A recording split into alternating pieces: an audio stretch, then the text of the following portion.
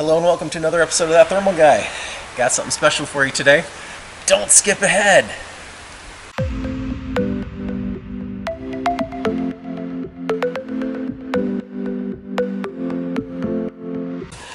Do not fast forward. Seriously, you will ruin the experience if you do. Today I'm going to be showing you what I mean when I talk about operator bias and why I say you don't have to beat the sensor, you have to beat the operator. I don't want to give away the game here, so what I have done is recruited my son to put himself as a target in the thermal finder, and you are going to be taking the role of a thermal operator looking through the viewfinder, tracking a target. That's what I'm giving you. That's what I want you to do. Thank you.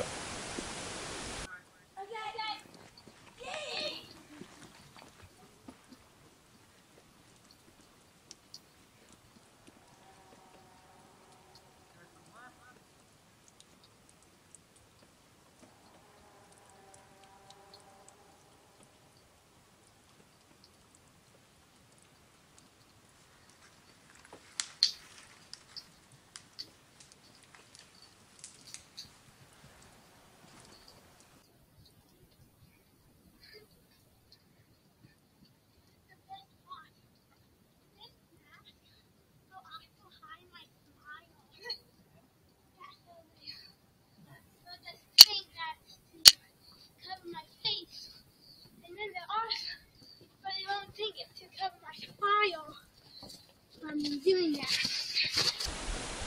Alright, now the game is up. You know what's going on. From this point forward, it's going to be a lot harder. This is why I wanted to surprise you, because it's important to not have the expectation going in of what is happening. In the real world, an operator is not going to have advanced knowledge that their prey is out there, for number one, and for number two, that they're already in the viewfinder, and for number three, that they could be employing thermal camouflage.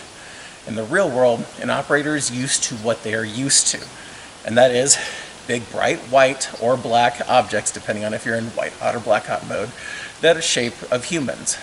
That's what you're looking for, that's what you're seeing. That is your operator bias.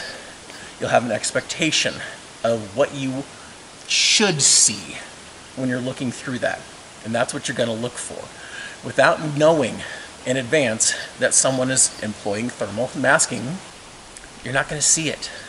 And that's kind of the point I was trying to make.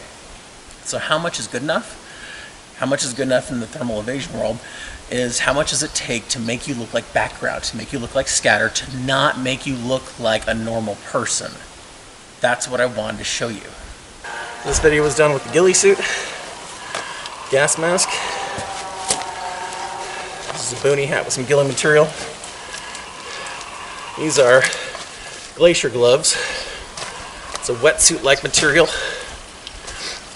This is the perforated aluminum material that was sent in to me by one of the viewers. It's tucked down both sleeves.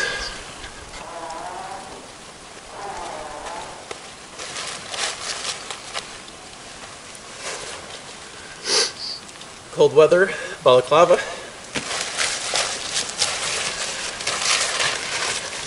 House radiant barrier.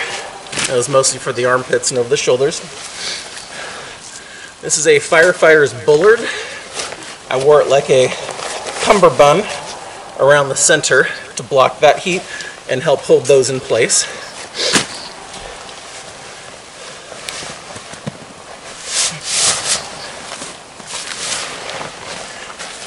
You can see the perforated aluminum.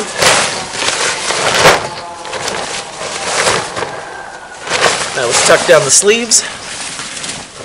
This is just a standard tricolor BDU jacket with ghillie material and a mesh attached to it.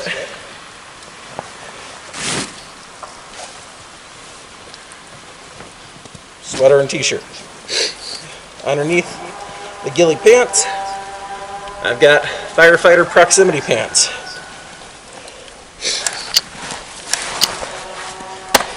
Without the thermal lining.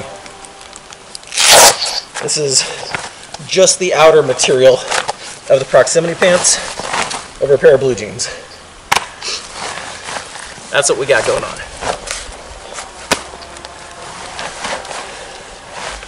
Hopefully, that was all visible. Thanks for watching.